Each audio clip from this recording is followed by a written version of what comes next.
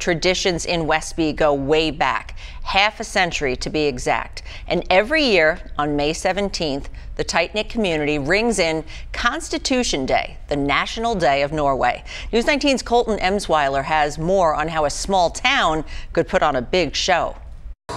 For over 50 years, the town of Westby has come together to throw one massive parade. But it's not just fire trucks and throwing candy to the kids. It's about celebrating the town's Norwegian heritage. Syttende Mai is a tradition unlike any other in Westby.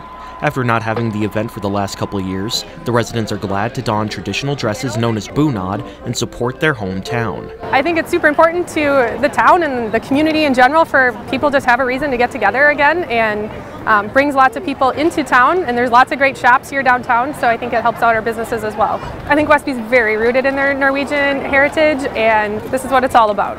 Over the years, I think that is the one tradition that has held on, is a great reason to celebrate their heritage. In the parade, floats such as boats and political campaigns march down Main Street.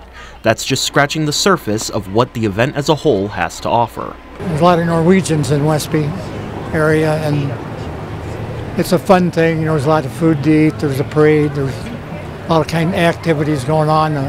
It's a fun place to go, and people are tired of being cooped up, I think. You know? Definitely no shortage of things to do or eat. It's certainly a nice celebration of Norwegian heritage as the whole town and beyond comes together and has a great time with this massive parade. Reporting from Westby, I'm Colton Emsweiler, WXOW News 19.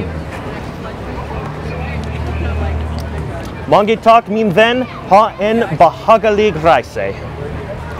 Wow, that was impressive. And what Colton said at the end there in Norwegian translates to "Many thanks, my friend. Have a pleasant journey."